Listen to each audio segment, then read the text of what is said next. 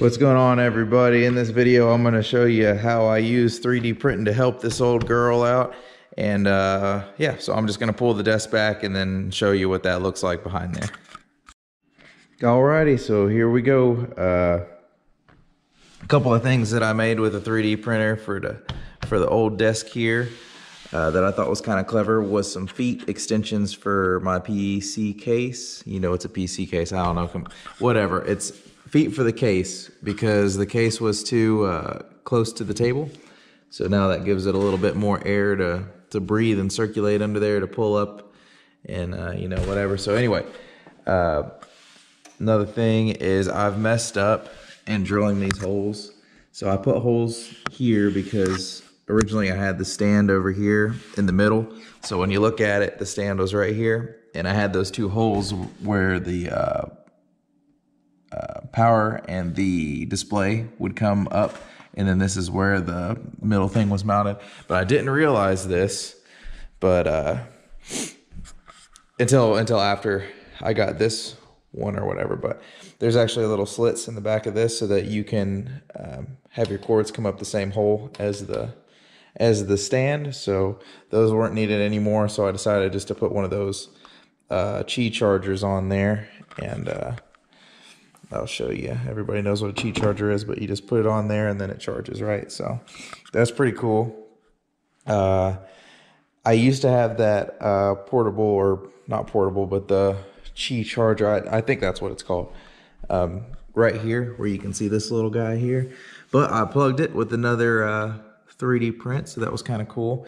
3D printers obviously have a bunch of 3D printed upgrades like feet, same thing for airflow underneath, little leveling bed knob. This is where I keep my like stuff that you need to put 3D prints in there. So that's the top part, I guess, more or less. What really it helped with 3D printing helped with is this cable management back here. So there's these little guys, and I probably didn't move this desk out far enough. There's those kind there, and then there's these cable like tightener things. So all of these will be linked in my Thingiverse if you guys are interested in printing in yourself. I didn't design these were on there that people had already made. I just kind of put them all together. So you can go with whatever you want to. This wire actually needs to be drilled through the desk like those, and pretty much everything else. That's the only one that I still need to do. But anyway, yeah, so you can use these. These are kind of cool because if you want to, you can just turn your cable sideways and then it holds it. I like these better, I think, just because they're actually in there kind of clip solid. They still move back and forth a little bit, but they keep them like in their own little section. So I would, if you're looking to clean up your cables, I would definitely look into these and look into these, because these are dope. They take the slack out of the cable that you don't need. And I used to zip tie these all together. Like I'd take this cord and wrap it around in like a circle about this big, and then zip tie like two sides of it so that I would just have a ball of cable. But this actually makes it clean, and it keeps it kind of linear, like in the same like little area. So that's pretty nice. I have my power strip right here. I'm gonna lay down a little bit so you can see, but I have my power strip right here running back, and then it's kept up with one of these. I did use one zip tie in this whole thing, and it's right here to keep tension on this cable. So I pulled this cable tight, put a zip tie right here, and then it keeps this cable relatively straight. It's pretty thick, so you know it is what it is. But anyway, so I like to keep these all relatively straight, and like if it's on the third one or fourth one here, then it's on the third one or fourth one down there, just so you can keep track of it. You know where it is. But here's another one of those cable guys, and this is one so you could print these in different sizes. There's like a 3, a 6, a 9, and a 12, and I think this is a 9. So There's this size, a size bigger, this size, and a size bigger. So depending on how much extra cable you have. But they look super clean, I think.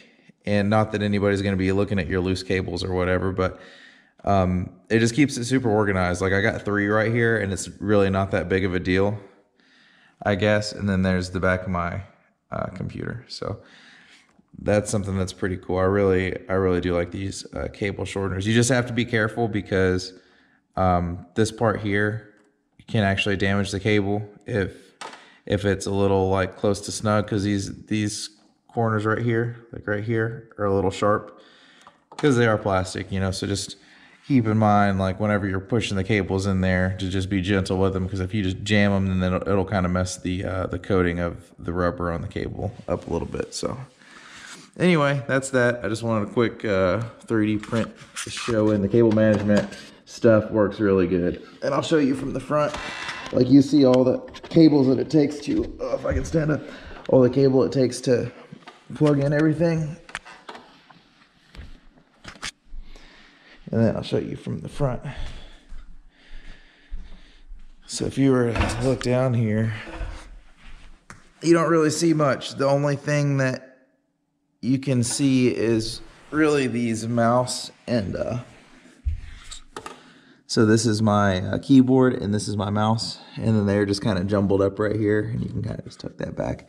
They're just jumbled up right here. The reason why I don't have 3D prints holding these like up or whatever, or that slack, this slack all tied up with one of those things in the back, is because I'm getting a new keyboard and mouse in the next like week. So my wife just ordered me a Model O Glorious mouse, and she ordered me a 60% MK or KMMK Glorious 60% keyboard. So that was really nice of her. I didn't I've never thought about getting a Glorious keyboard. I did look at the I did look for the Model O mouse. I kind of have been thinking about that for a long time. I wouldn't have bought it myself just because I have a mouse, but